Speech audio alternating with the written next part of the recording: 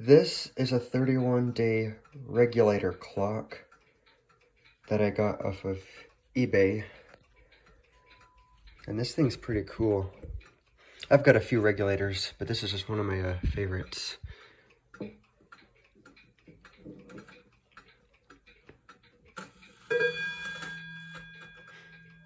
The minute hand needs to be replaced because it's like worn on the post or pivot there, so it just swings. Also, the dial is missing a couple screws.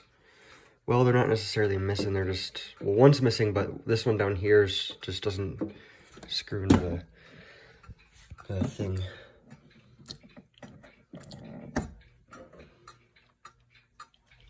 There's the pendulum.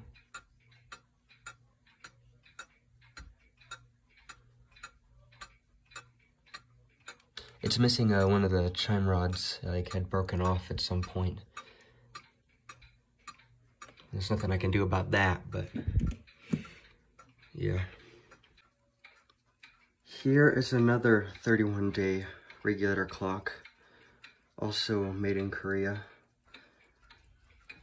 And this one I got at a thrift shop.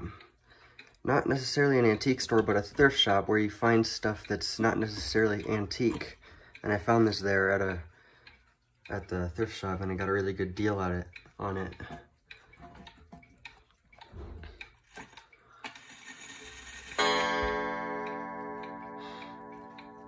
And I am a little bit congested today, so I'm sorry if I sound funny.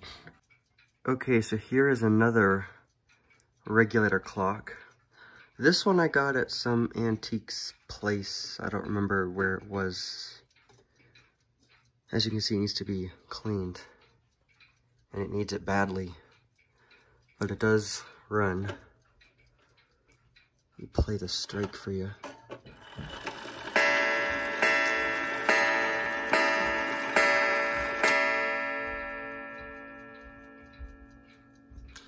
It's cool. I like that sound. Let me get the pendulum going. There it goes. Here's another wind-up regulator clock. And this one needs work. And I don't have the minute hand on there. I took it off. Does this work? Yeah, it does.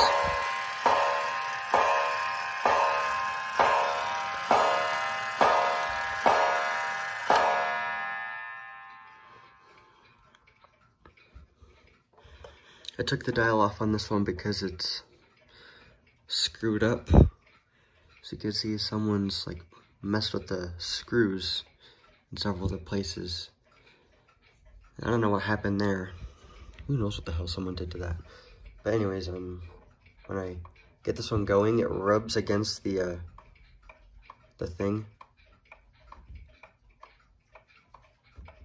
But you can watch it tick for a little bit. Oop, stopped. So those are my 4 wind-up regulator clocks. I have a 5th regulator clock, but it's not necessarily a wind-up. And it's this one over here. Yeah, thanks for watching.